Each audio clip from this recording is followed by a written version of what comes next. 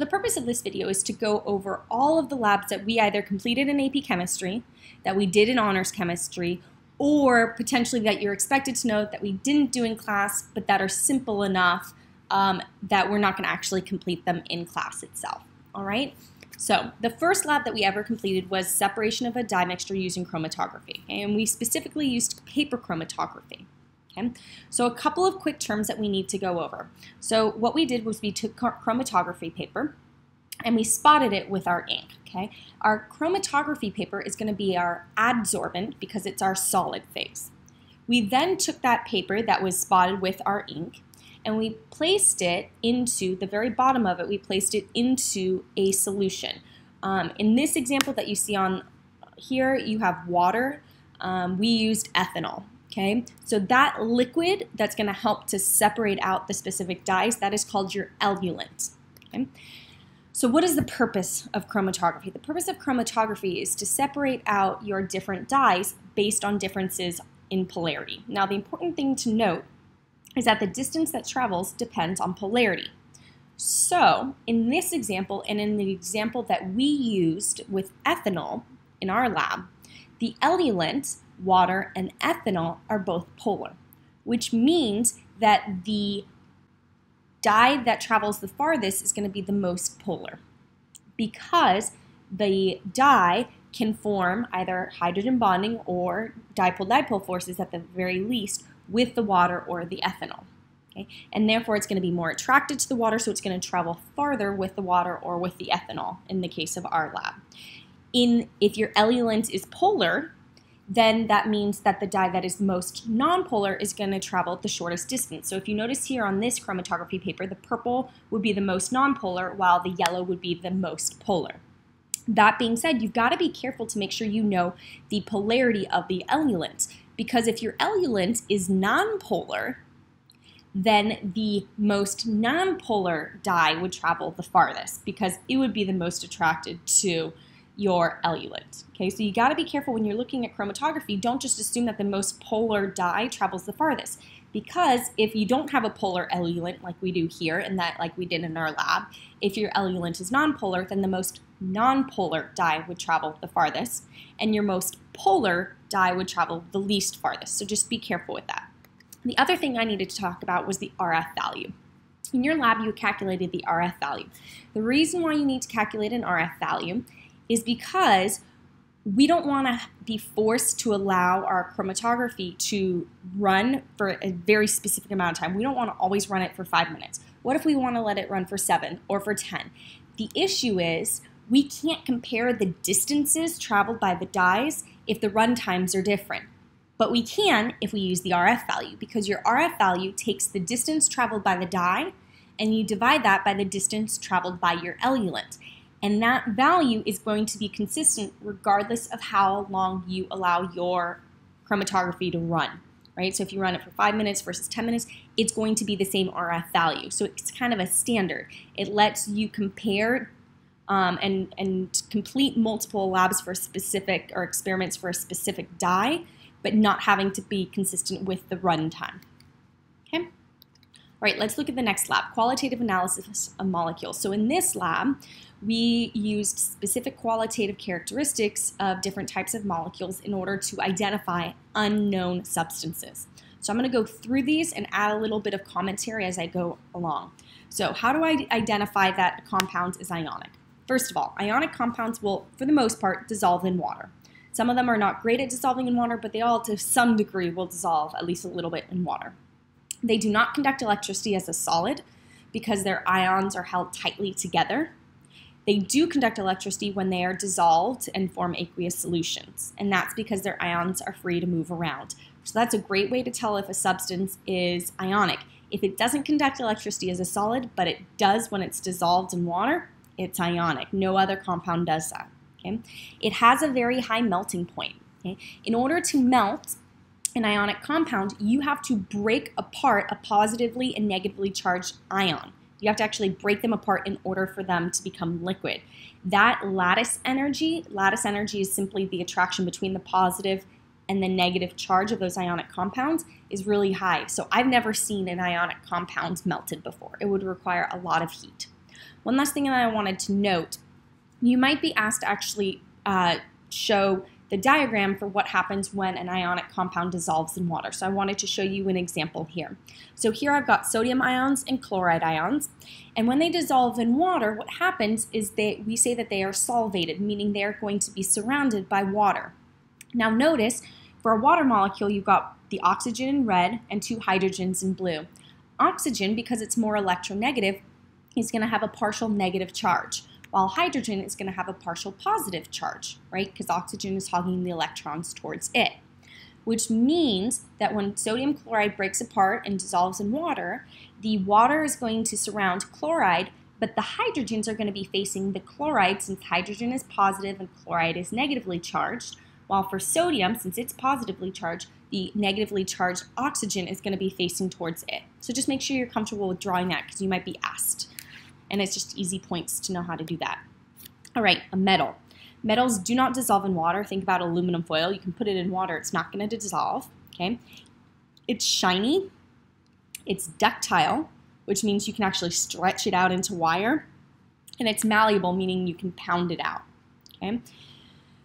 Pretty easy to identify a metal based on this, but let's go a little bit further. Metals are the only compound that conduct electricity as solids, okay? And if you want to go back and look at why exactly they conduct electricity as solids, you can go back to the semiconductor reading that talked about valence versus conduction bands that we read. However, you simply need to be able to note that they have a sea of mobile electrons, right? And that is why they conduct electricity as a solid. Metals also have a fairly high melting point. It's not super high like ionic or covalent network solids, but it is still pretty high. But in your lifetime, you can see melted metal. It just requires a good amount of heat. All right, next compound, a polar covalent compound. So a polar covalent compound, remember it's at least two nonmetals that are covalently bound together.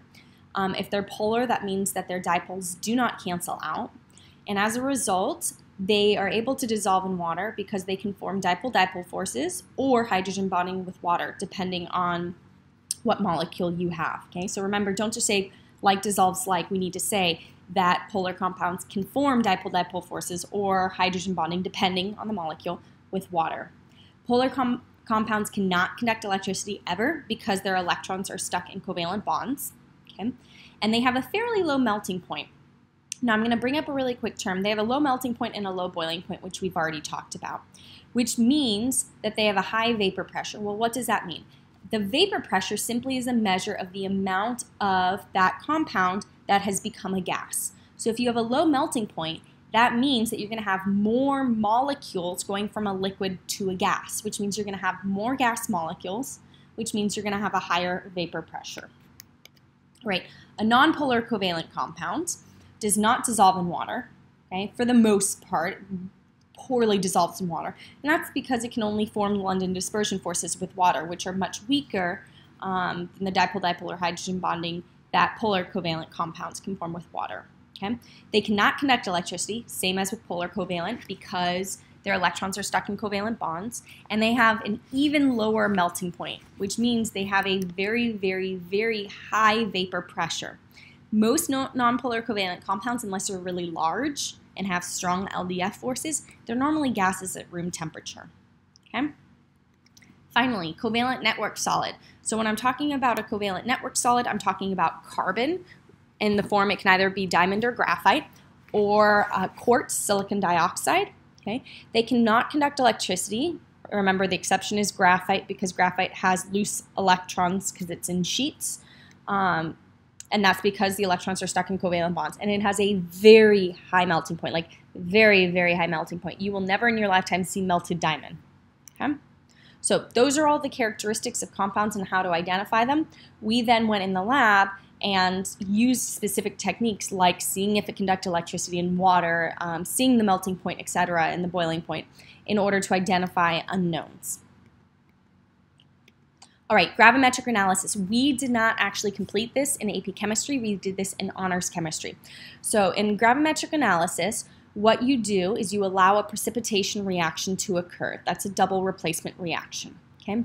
A precipitate is going to form, and then you can actually filter out. So we pour it from the beaker into a filter and we can collect the precipitate. The cool thing with this is we can then measure the mass of that precipitate in order to go backwards and determine anything that we want. Once we know the amount of product that's formed, we can do any calculation that's required. Now, the important thing for you to know, if it's a double replacement reaction, you're going to have a precipitate that forms, right? But then you're also going to have spectator ions. So in gravimetric analysis, we're going to collect the precipitate, we'll find its mass, but there are a couple of important things that we have to do. First of all, we have to wash off the precipitate. The reason why we have to wash off the precipitate is because otherwise we're going to have spectator ions that are stuck to our precipitate, which would cause the mass of our precipitate to be too high. So we're going to wash it off with water in order to get rid of the spectator ions so that they can flow into the waste receptacle. The other thing we have to do to our precipitate is we have to dry it. We have to either put it in an oven or we have to leave it overnight in order to get rid of water. Because if water is left over, that's going to cause us to assume that we have more precipitate than we actually do because the mass will be higher. So for both of these things, right, washing the precipitate and letting it dry, if we don't do them properly, the mass of the precipitate is going to be too high. Okay?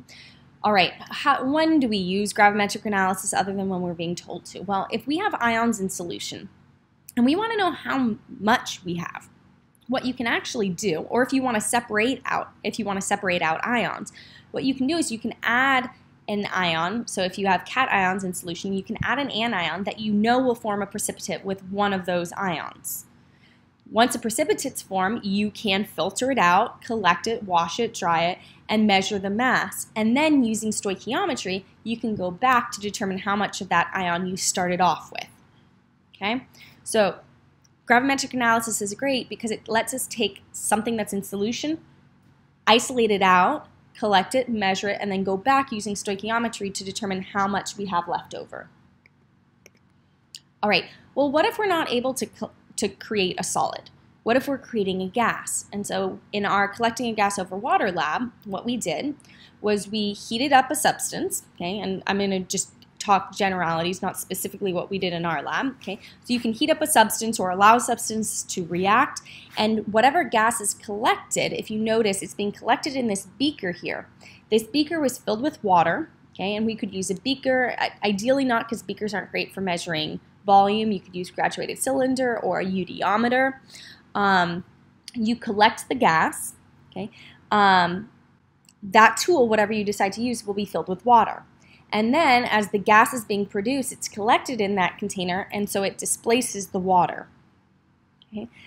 Therefore, you can determine the volume of gas that was produced, and that's one of the hardest things to be able to do. So we're going to be using our ideal gas law, right? So we can actually determine the volume of gas that is produced by collecting it over water, allowing the gas to displace the water, and therefore measure the volume of gas that's produced.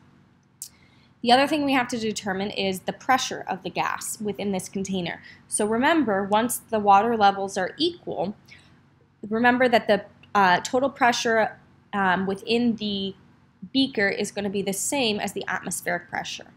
Also keep in mind, it's not just the gas that's present there, you also have water vapor. So to determine the pressure of just the gas, in order to use the ideal gas law, I'm going to have to use Dalton's law of partial pressures and correct for the partial pressure of the water vapor. So I'm going to take the atmospheric pressure, which I can find online, and subtract from that the partial pressure of the water vapor, which you can find out by just finding the temperature and looking it up online, right? What would the water vapor pressure be at that specific temperature? And so just like with gravimetric analysis, where I could determine the mass of my precipitate that formed and therefore go back and do any sort of stoichiometry that I want to, here now I've determined the number of moles of gas that were produced because I know the pressure, I now know the volume, I have my R, and I have my temperature. Okay, and so unlike gravimetric analysis where I'm actually collecting a solid, here I'm collecting a gas, but again, I can still determine how much was produced and therefore use any stoichiometry that is necessary. So the very last technique that I'm going to talk about that we haven't done and we're not going to do in lab is distillation. Now in distillation, you have two liquids and you are actually going to separate them out based on a difference in boiling point. So in this container on the left-hand side under the Bunsen burner, you have two liquids. one of those liquids has a lower boiling point than the other. And so what's going to happen is it's going to boil before the other liquid boils. And therefore it's going to, the gas is going to move up and go through this distillation tube. Okay, so let's say, for example, I have water and ethanol. Ethanol is going to boil before water would, so the ethanol would travel through this distillation tube as a gas, and then within this tube I have cold water, and the purpose of the cold water is to actually turn that gas back into a liquid. And so that liquid is going to be collected in this flask, okay, and therefore it's going to be called the distillate. Okay, so going back, I have two liquids. One's going to boil faster, so it's going to turn into a gas. It's going to go through this cooling tube. The cooling tube is actually going to cause it to become a liquid again. Then it's going to be collected in this flask. It's the distillate. So the distillate is the one with the lower boiling point. Okay? And so that's the whole purpose of this technique, is to separate out two solutions or two liquids based on a difference in boiling points.